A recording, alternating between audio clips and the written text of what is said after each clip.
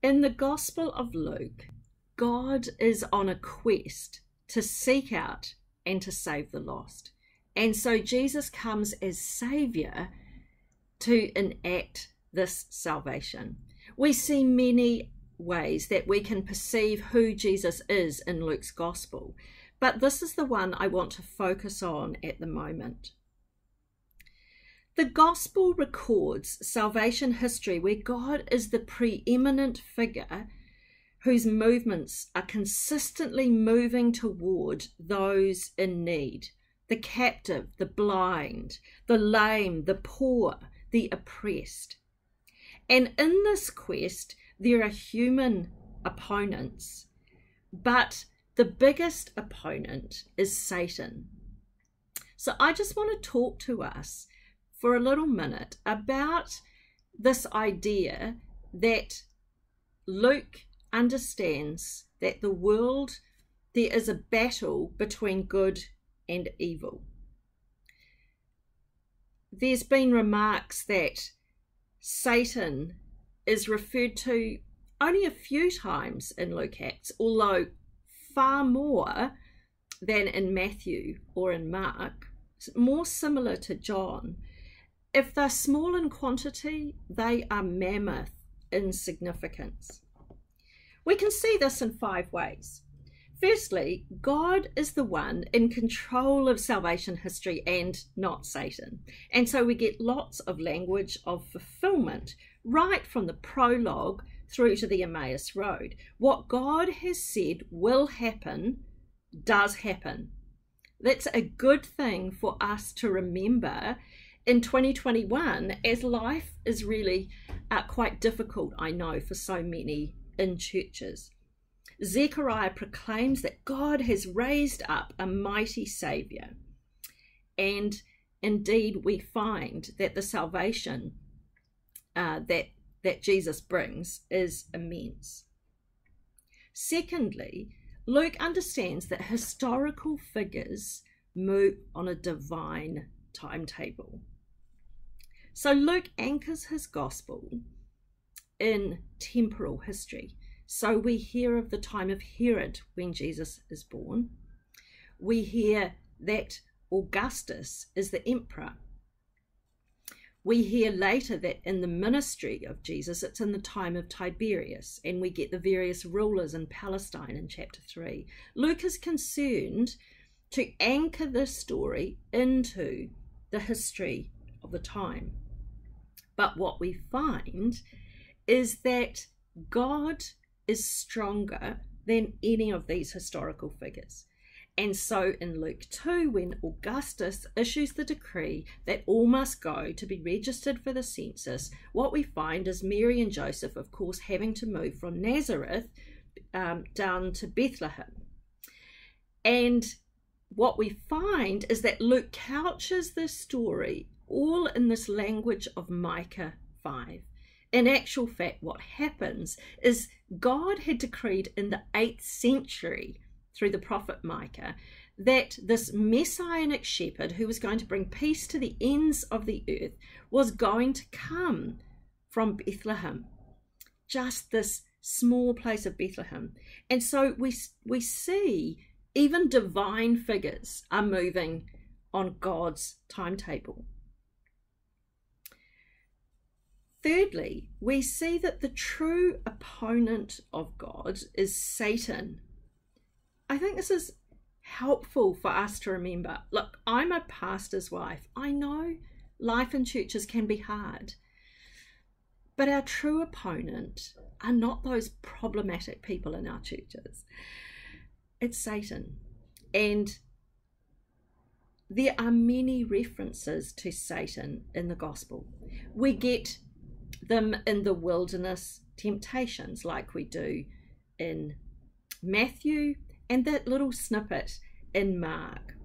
Luke writes, though, that Jesus is full of the Holy Spirit, and he, again, doesn't just use this language of Spirit, but of Holy Spirit, because he's demarcating God's Spirit as good, holy, other, divine, as opposed to these other spirits like the devil or the unclean spirits that we see.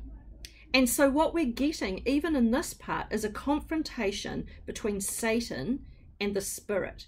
And this confrontation affects physical, governmental, and earthly realms.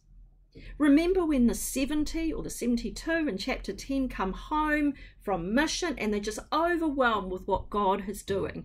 Jesus says to the disciples, I saw Satan fall like lightning. And there's this dimension that where the gospel goes forth, Satan's realm is being cast back. Now, there's a lot more I could say here. Maybe I'll say a few things. Remember the story of the bent over woman in chapter 13. Now, there's a play on words going on here because, of course, they are indignant that Jesus heals this woman.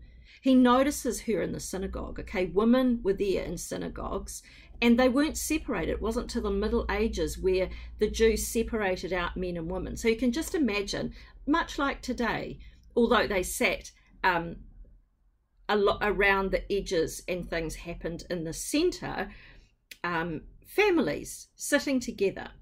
And she comes in and Jesus casts out the spirit. And of course there's Sabbath and there's this, confrontation because he's done it on the Sabbath.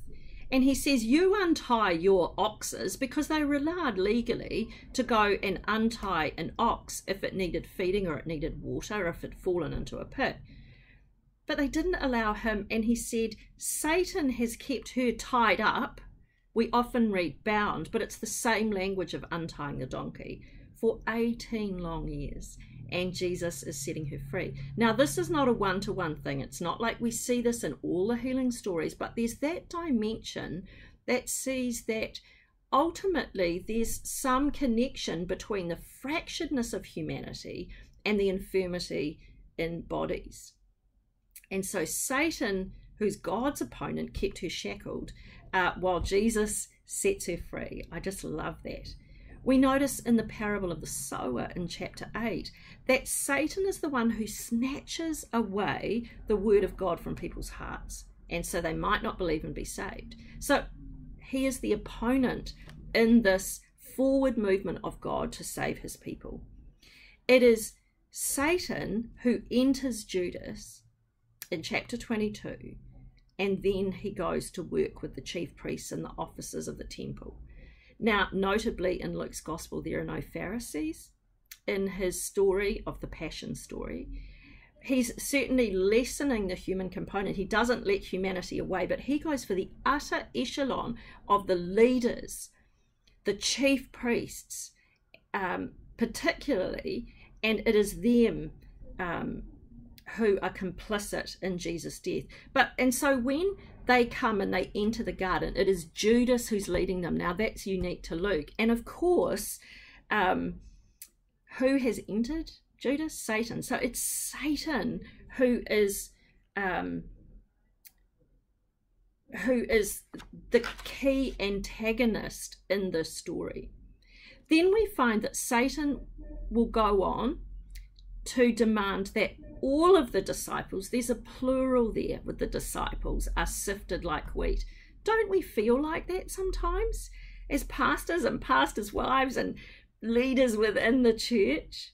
There is a spiritual struggle going on. Anyway, enough said about that. Luke, this is how Luke understood the world.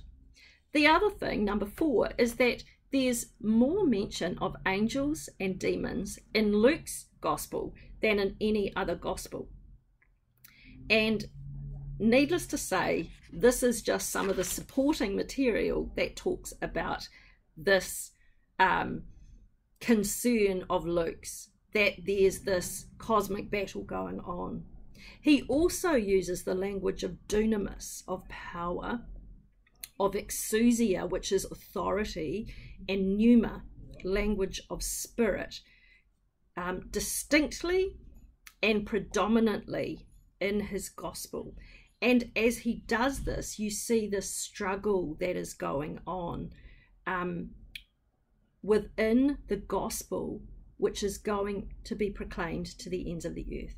And of course, it's going to Jew, it's going to Gentile. It's going to the crippled, the lame, the poor and the blind.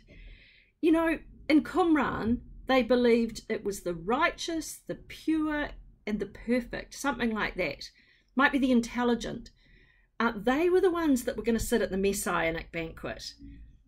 No, Luke pushes back so strongly on this idea. God's mission is going to the weakest. Okay, it's going to everybody. And this could be something that challenges us with what God is saying to us, with where we're putting our time and our energy. We find so many people that are broken that come to Jesus, especially the poor. And we do see the rich as well. Remember, we see the women in Luke 8, and they're sharing their resources. They are on the road with Jesus. Okay, we're seeing all kinds of people, and even we're seeing the rich Zacchaeus who enters the kingdom of God. And of course, then there's this economic reform that is going on. Anyway, that is a taster for you about the cosmic nature of Luke's gospel. I'm currently trying to edit a manuscript, a book on Luke's gospel, and this is just one little section that I've been working on about the cosmic nature. Anyway, my prayer is for you in your ministry. I'm praying now for pastors, for leaders, for eldership. I'm praying for spouses, and I'm praying for families, because I know this is a tough journey.